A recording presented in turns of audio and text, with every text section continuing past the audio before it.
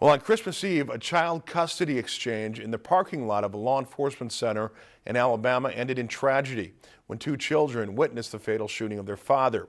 An organization in Brainerd is working to ensure incidents like this do not happen in Crow Wing County. The Alex and Brandon Child Safety Center was established in the year 2000 to ensure safe and supervised child custody exchanges and visitations in the Region 5 area.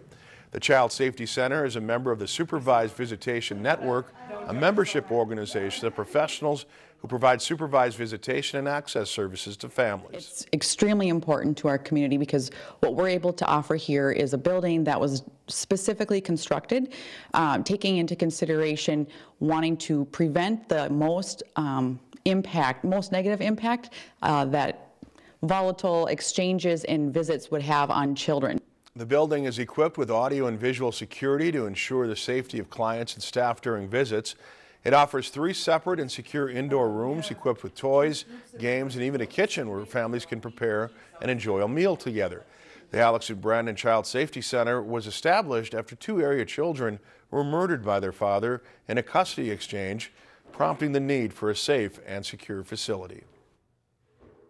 The name came from 2 young boys that were murdered by their father in '96, and it was a divorce that was not going well. So their mother and the founding mother of Minnesota Women's Center got together and raised money and built this place so that hopefully it would never ever happen again to another family. The Alex and Brandon Safety Center is open 365 days a year. Anyone is welcome to use their services with or without a court order. If you enjoyed this segment of Lakeland News, please consider making a tax-deductible contribution to Lakeland PBS.